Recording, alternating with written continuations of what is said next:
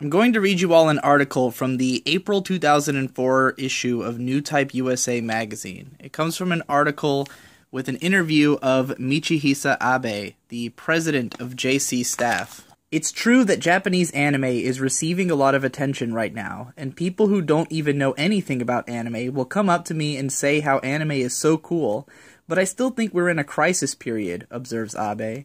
Human resources aren't being developed. That's the biggest thing. I guess it's no wonder with so many more shows coming out and the schedules being tight everywhere. He cites the art of key animation as an example. Unless you've thoroughly mastered in-betweening, you're not going to know the trade, and that's why everything gets sent overseas now. So even when it comes to the animators themselves, it's really hard for companies to create the kind of environment where they can learn the trade. Our company's the same.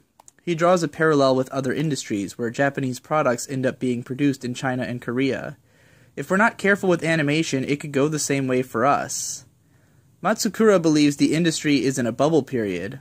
That's Yuji Matsukura, a producer for the studio. There's a huge number of works, a perpetual shortage of staff, low-quality works, and all sorts of problems, but the bubble is going to break someday soon. The people with real skills will remain, and the people who aren't really doing anything that stands out will be weeded out. In a little while, the industry will be scrubbed clean and refreshed.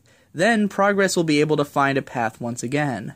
Right now, there isn't any progress because it's such a confusing situation, like a simmering pot. Currently, he says Bishoujo, pretty girl genre, is driving the market in terms of sales.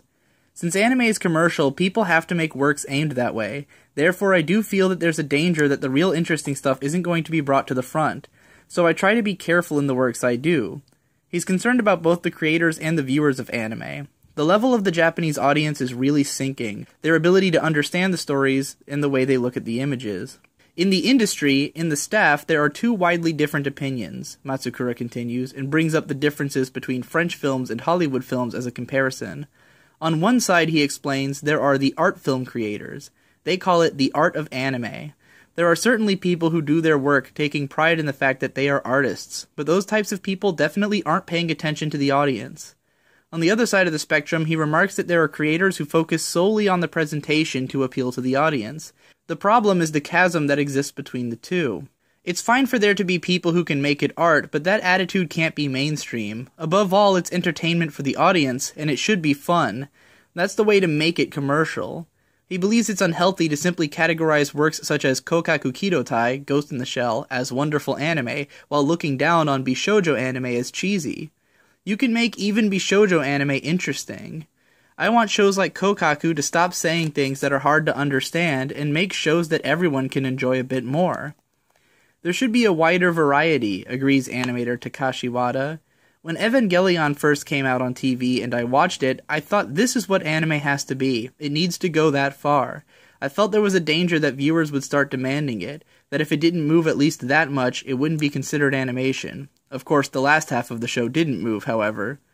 He says there's a place in the market for all kinds of anime, whether it has a low cell count, heavy dialogue, or non-stop action. Even if they keep getting more specialized, I think that's good as long as they are interesting. Asked about the future of the studio, Abe responds, right now J.C.Staff is a production company. That's what we are. And after 10 years, I'd like us to still be a production company. That's the first thing. He stresses that unless the quality of works is maintained, the studio won't amount to anything. And that's exactly why we need to train our people. He muses that in a decade, the art form may have evolved to an exclusively 3D format, and the studio could well be involved in overseas co-productions, but I just don't know. Basically, it's something I have to take a closer look at to understand. One thing's for sure, he would like to continue pursuing works originated in-house, like Daphne and the Brilliant Blue. For the staff, it's like having a goal of our own, and it's encouraging. I think I'd like to put out a whole lot of them in the future.